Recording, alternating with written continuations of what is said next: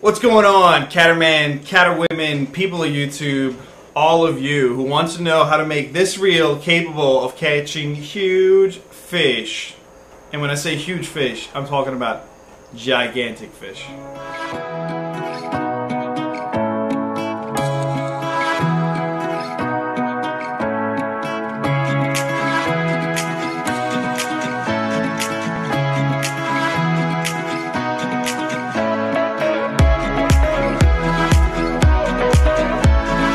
We have a shark.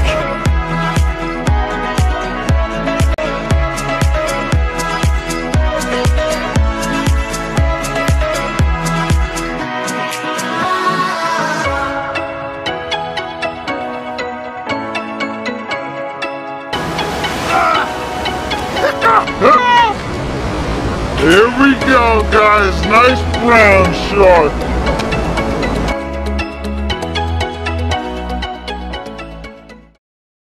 A lot of people buy this reel, look at this reel, and they think, wow, it's a huge reel, and it's got a level wind on it? Why? Okay. Well, right here we've got the KastKing Rover 90. This is a huge round reel that can take up to 500 yards of 80-pound braid. And it's got the rest of the line descriptions on here. Like, it can take 650 yards of 16-pound mono. Crazy things like that. And what a lot of people, I think, don't understand is that when, you know, there's a level wind on here on this reel, it's made for smaller species. Like if you're trolling really deep water for salmon or trout or lake trout and stuff like that, you know, then it's no big deal. But the one big issue and the one reason why, if you ever looked at a lot of big conventional reels, that they don't have their level winds, is because a level wind can get in the way of catching a huge fish.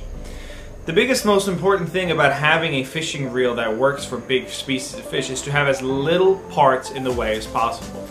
You won't want anything to break on you, you don't want anything, you know, to hinder it. And oftentimes, one of the biggest things to break on a round baitcaster is the level wind apparatus. This is because, one, you've got right down here, it's all open and it gets exposed to grime and all that stuff. You've got a pole that's moving back in here constantly that needs to stay sharp and even. So if the pole gets damaged or anything like that, the level wind gear doesn't work anymore. It doesn't line up the line the way it's supposed to. It can get stuck. And if you've got a big fish on and all that pressure goes in that level wind and it needs to rip line out of there, the level wind chokes up and breaks and snaps on you.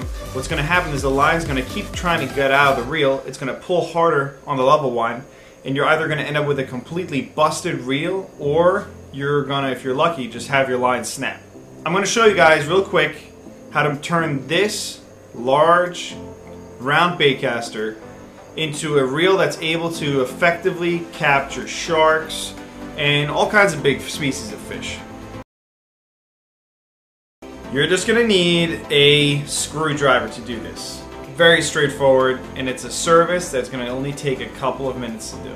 Here we have the Rover 90 that's already been taken care of. This one is, so to speak, big game ready. And over here we have the Rover 90 with the level wind still in it. You see that? I came across someone a while ago that was saying a lot of bad things about the Rover. Now, I love the Rover. I think they're great, and for the bargain price that you get these awesome big reels with 20 pounds of drag for, you really can't beat it. And it's got a lot of torque to it, and it's a great saltwater approved reel. It's a beast, but if it's not put in the right hands and the person doesn't know how to correctly use it, anything can break and go wrong. So, you want to catch some big fish. You want to catch some big fish with these reels that are going to pull drag, they're going to go pull like crazy. You're going to need a lot of line capacity for it, heavy line for it. This is the reel for you. The 80 and the 90 series are awesome. So what we're going to do right now is we're going to look at this reel right here, right? We're going to have to do two things. We're going to have to separate this side cover and this side cover from the cage. This is the cage, the one-piece cage. So what we're going to do is we're going to take our screwdriver. You're going to take these right here and you're going to loosen these bolts. Easy does it. Now you can screw them off once you've loosened them by hand. There we go. Just pop that off. We've got the one side right here. And now what we're going to do is we're going to take the spool out. Just pull it out like that. Nice and simple and easy. Now we're going to take the screwdriver again, and you're going to loosen these 3 screws right here on the side. And you're just going to gently pop it off, making sure that these blue plastic holders right here don't come off. So here we've got the cage now, we've got the spool here, we've got the right side cover, or the side cover with the handle, and we have the side cover with the level wind. So, this is the clicker, this is the level wind gear, and over here we've got the level wind apparatus in all of its beauty. So now, here's what you want to do. You want to take your small screwdriver, and you want to see the C-clip right over here, that C-clip, okay? You need to take that off carefully. So what you do is you're going to find these 2 grooves in there, right here, and you're going to pop that down gently. And there it goes. Here's the C-clip. This is one of the most lost parts when people try to take these round baitcasters apart. They just lose their C-clips. Once you lose your C-clip, you're screwed, because that holds everything into place. So as you see now, the level winds become loose, right?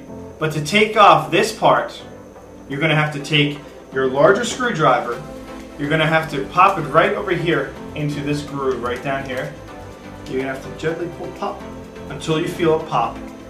You're going to screw off the bottom of that level wind assembly. Just screw that off. There it came off, and that's how it should look inside. Bronze down there is a little plate to hold the pawl in. So that's the bottom of that level wind. Now we're just going to remove the pawl, and that's a little thing inside the level wind that goes back and forth.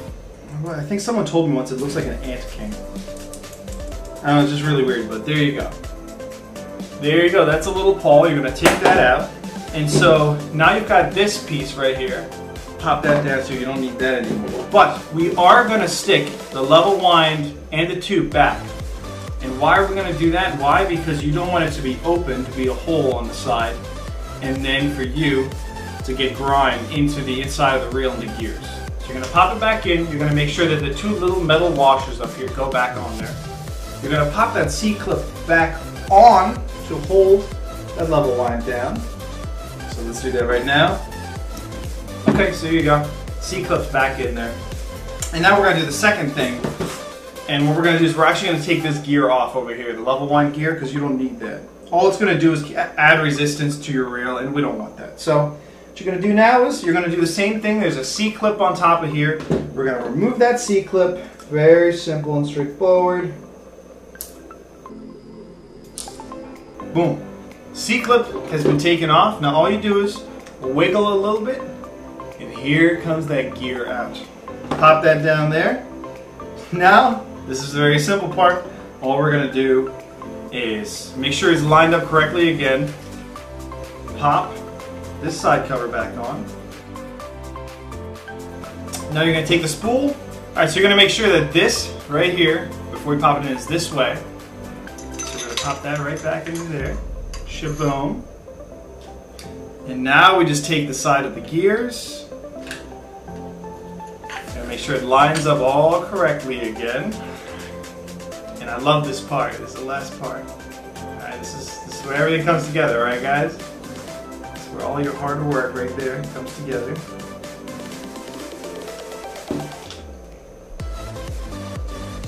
Alright, here we have it. Look at that.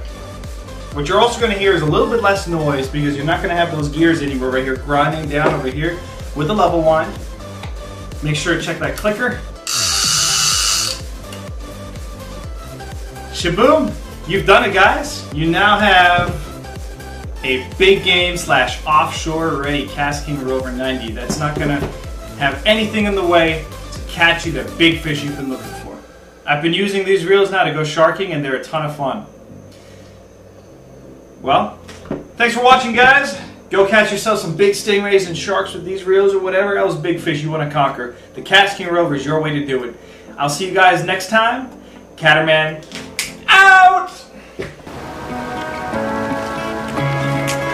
him crash around a little bit like that. Here we go, guys. guys, nice brown shark.